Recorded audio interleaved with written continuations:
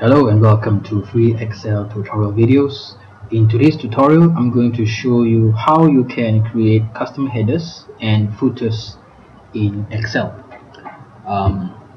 So that the important information that you want, such as page numbers, file names, company logos, print correctly the first time as well as every time. And over here I have a sales report, and it consists of 12 months from January to December, and what we want is to have all the 12 months appear in the same sheet. So we have set this worksheet to have a landscape. Let's go over here, presentation, and you can see that we have it in the landscape mode so that we get more width. Okay, now let's take a look at the preview for the print preview for this document. So let's come over here and go to print preview. So as you can see, we cannot fit in all the months. Okay, we only have until January, and also you can see if we move to the next page, we won't be able to see the titles or the labels up here. So this is not good. Okay, so if you are using Excel 2007 or 2010, you can fix this pretty quickly. So the version of Excel that I'm using here is the 2007 version. Okay, so let me show you how to do this. So the first thing you have to do is, let's come to this view tab. Okay, and over here we can change the view of the worksheet. So right now we are in the normal view, and we have the page break view and also the page layout. So the page layout view is what we want to select here. So let's click on this, and now we will see our worksheet like this. Okay, notice that we have 3 placeholders for the headers as well as the footer. Okay, and in these places we can place important information like page number, date or time, company logo, and so on. And also we will be able to see how the page will break. Okay, also note that this view is actually an active working view, so we can actually make changes inside here. Okay, so now we are in this page layout view, but the commands to make changes are in the page layout tab ribbon. Okay, so we are in the page layout view, but we have to come over to the page layout tab in the ribbon to make changes. Okay, so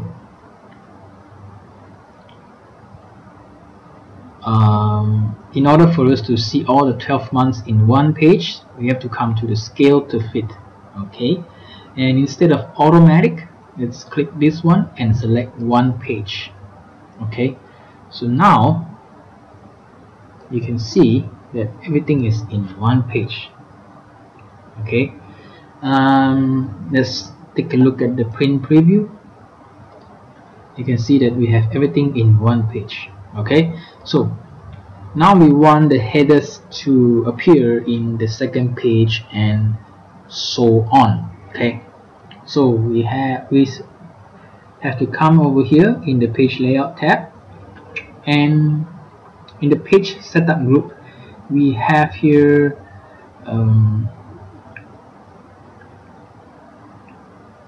print titles.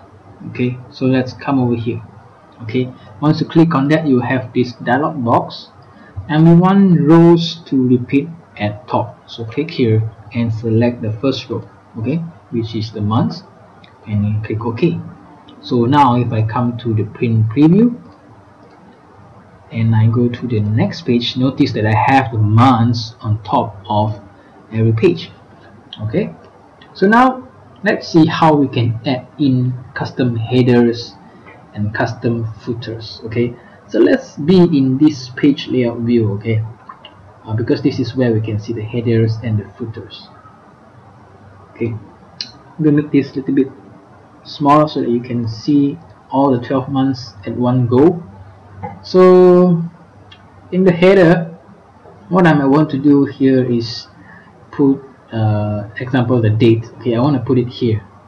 Okay, so when you select the header, you will see this additional tab appear. Okay, this design tab for the header and footer tools.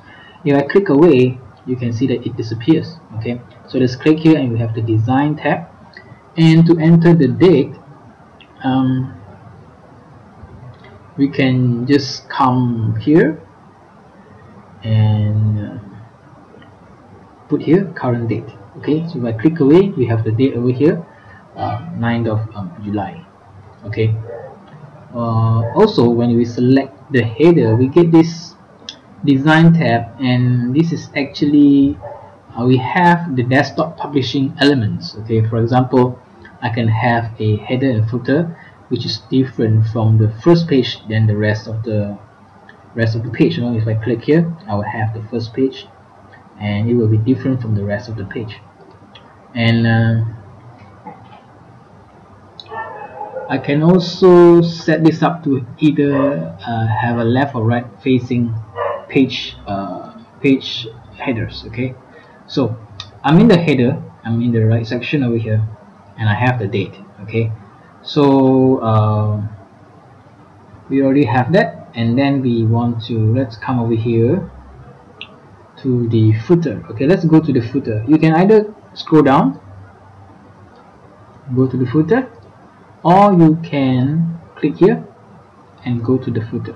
Okay, so on the footer, for this I want different page. In the middle here, let's say I want it to be different from the other pages. So in the first page, I want to have the copyright. So I'm going to type here copyright 2015. Okay, and basically you can apply some formatting. Let's apply bold, and also you can make the words bigger or smaller depending on whatever you prefer. Okay, so this is my first page footer. Okay, so on the second page and so on. Okay, let's come here on the second page. I would like to have page numbers, so I can come to the footer over here, and in the design tab, okay, we have options over here at the left, and we can click here, or we can have footer options. As you can see, we have, and I'm going to click page 1 of how many, so we have page 2 of 2. So the total pages for this worksheet that I have here is 2 pages. You know, if you have more than that, it will be page 2 of 10 or page 2 of 15 and so on. So we will be able to see what page we are in the entire worksheet. Okay, so next, let's come back up here and let's see. We enter the date. Okay, and now I want to enter a company logo. Okay, let's come over to the left side. So a logo will usually be an image, so just come over here to the design tab and you see this picture icon. So just click this one, and let's go to the desktop, and I have this image over here. I'm going to select that, and the image is actually already uploaded. Okay, so let's click away and see how it looks. Okay, so as you can see, the image may be too big, but don't worry, we can fix this. So let's come over here to the design tab and format picture. Okay, here one important thing to do is you want to lock the aspect ratio. Okay, this way when you resize the image, it stays in the right ratio. So let's play around with this percentage. So I want it to be, say, 25%. Okay, so let's click OK, click away, and you see we have a nice logo up here. Okay, and in the middle, in the middle of the header, I can type the title for this worksheet, or you can put the name of the file name, the sheet name, the sheet name that I have here now is sheet, so let's come here, I press sheet, so you see it goes sheet number 1. Okay, if I choose the file name, it will be creating custom headers in footers to print in Excel worksheet. Okay, but right now I'm just going to put title. Okay, and I can apply formatting as well. You can bold, make it bigger, and so on. So there you go. It's really easy for you to. Okay, before I end this video, let's take a look at the worksheet and see the print preview.